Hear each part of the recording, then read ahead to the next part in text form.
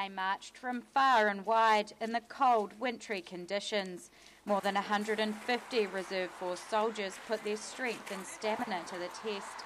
The competition took place in the hills behind Dunedin, and it was from Dunedin that a winner emerged. Lance Corporal Chris King from the Bravo Company, and his strategy for the race was to take it stage by stage. Just making it to that first mark, I think, was a highlight. Low light was going back up that goat track.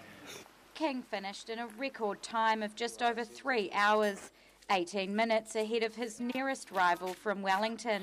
It was a sweet victory for the local Lance Corporal, who finished in second place last year, but he's still not a fan of the course. The course was horrendous, but the individuals, I suppose it wasn't that bad comparably with the teams, because we pretty much just muddied it up for everyone else going through, so we probably had the easiest run. Most competitors conquered the 26-kilometre course in teams, and 33 hardy souls did it alone.